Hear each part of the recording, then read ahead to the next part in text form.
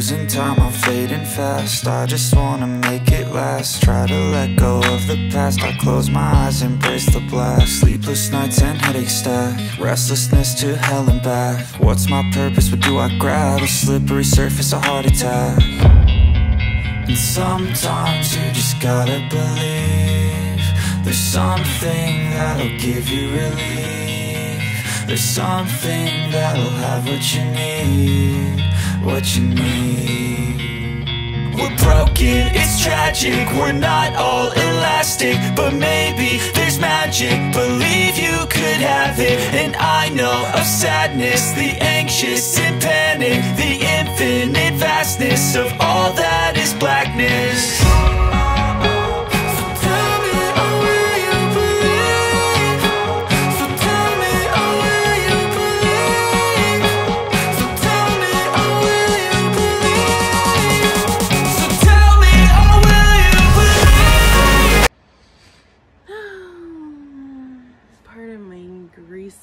Hair.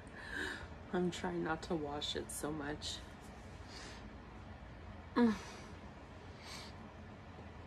Anyway, today is February 18th, I believe.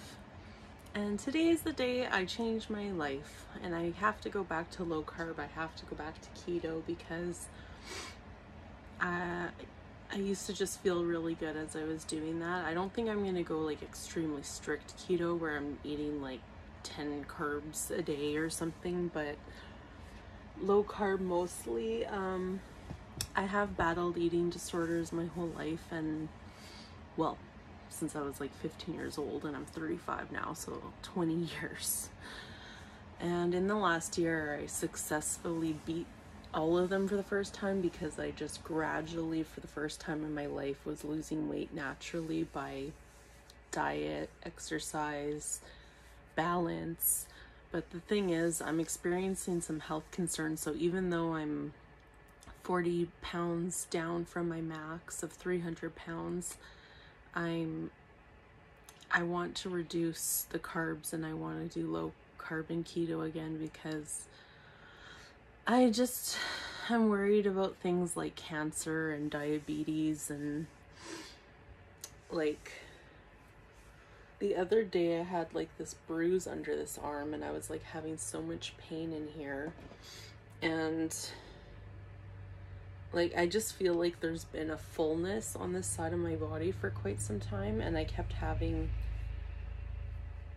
like MRIs and CAPs like and things. You can almost see a lump. Anyway, I just remember when I did keto the very first time, like all the little crunchies, I call them, under here like went away first. So I'm hoping that when I do that this time around, I've been avoiding blood work for a year. Like, yes, this video is all over the place because there's just a lot. I've touched base on a lot of things in my video, from autism, ADHD, cptsd, fibromyalgia, weight, and this is important. So, you know, like as we get older, our recovery slows down, and our metabolisms and our, you know, just, so I'm a sugaraholic. Sugaraholic, or sugaraholic, like however you say it. I'm just like addicted to sugar because I don't drink anymore. I don't smoke. I don't do drugs. I don't have other like addictions, and sugar is my really bad habit. And anyway, I think I'm only taking this video so I have it to look back on in the future when I actually make some progress. I'm not just gonna upload it as is. So let's see where I get to in a month or so. I should do like a full 360 body shot, but Yes, I will.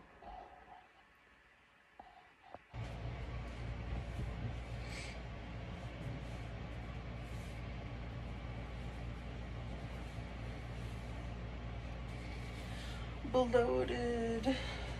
Oh my god. The ankle is thinking. Like I know I have a big butt, but the ankle is just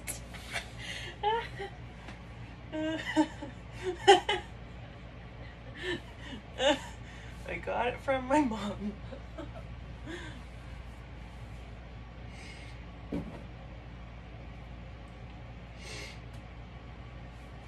Maybe I should wear something tight on top.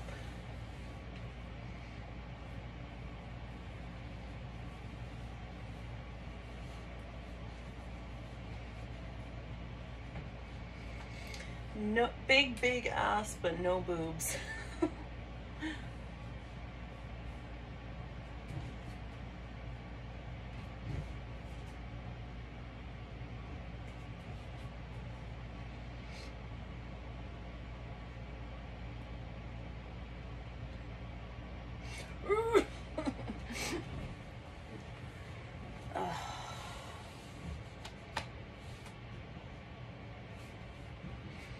When I was like doing a delivery driver job for a while, my butt was like losing all its cellulite and stuff, but I think it's coming back.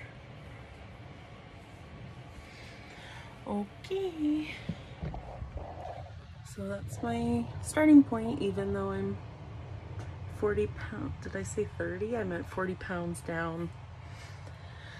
I'm like 2 pounds up from like 260. So, and my max is like, has been probably like 305 or something. So pretty much 40 pounds. So I'd like to at least lose 60 pounds. I don't want, before when I was like athletic and curvy and feeling better about myself, I was always around like 200.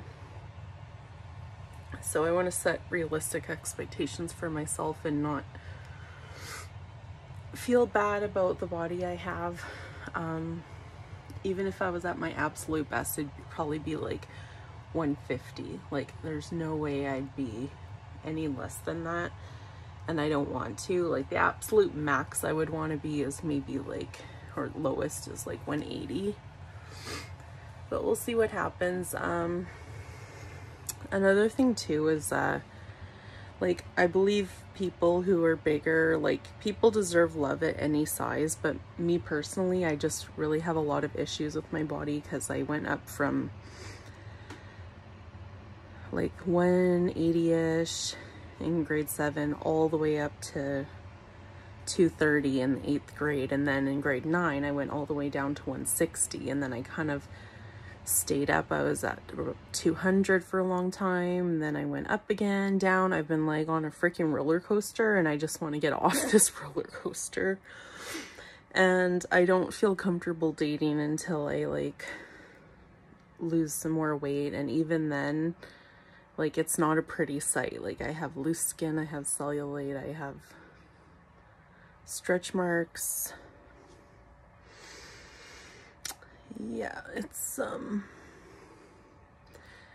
beyond doing low carb keto and maybe working out again and going to the gym, and you know, I have fibromyalgia, so I can't push myself that far. But when it comes to diet, I know I could be doing a lot better. But one thing I will do is I